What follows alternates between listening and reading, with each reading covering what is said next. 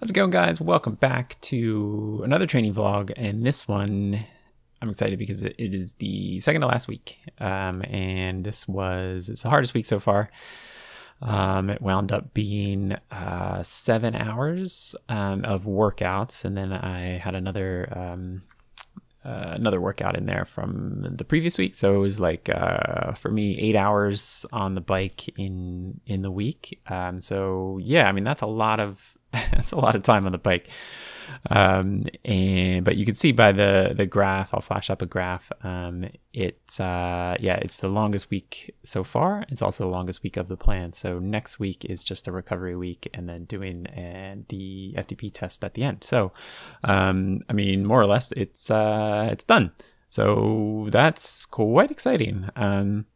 We'll quickly go over the workouts in the plan. So for this week, it started out with a long 2-hour ride. This one's called Aspire, and this is probably the toughest of the plan, I would say.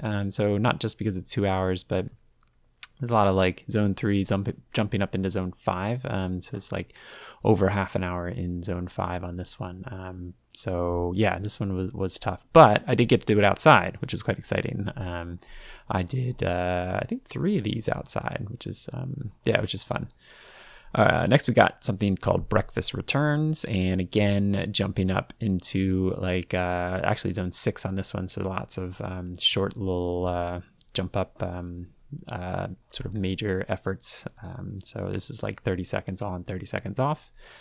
Next we have ruckus, which was a little bit of a recovery type workout, I guess, in the middle of the hard week. So it's still an hour, but is like zone 2, zone 3 stuff. So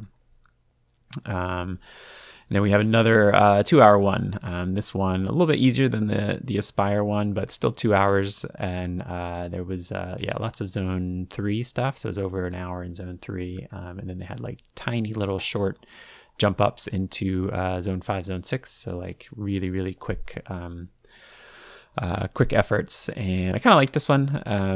This is so sort of like short little 5-second sprint type things. So I thought it was a little bit interesting.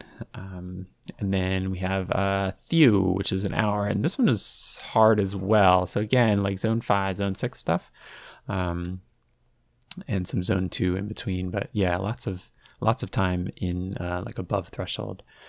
But it I mean it keeps it interesting. So and that's it for this week.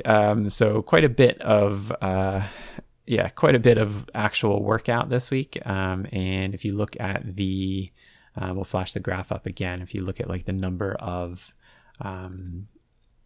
like minutes that it's actually that you're actually working for. So it's the longest of the plan so far, so 7 hours. And also in terms of the stress, the TSS numbers, so it's like over 500, so it's almost 100 more than the previous week. So it's a hard week, but hopefully worth it. So next week will be short. There's some like half-hour type recovery ride things, and then an FTP test, and we'll see how I improved over the last few months.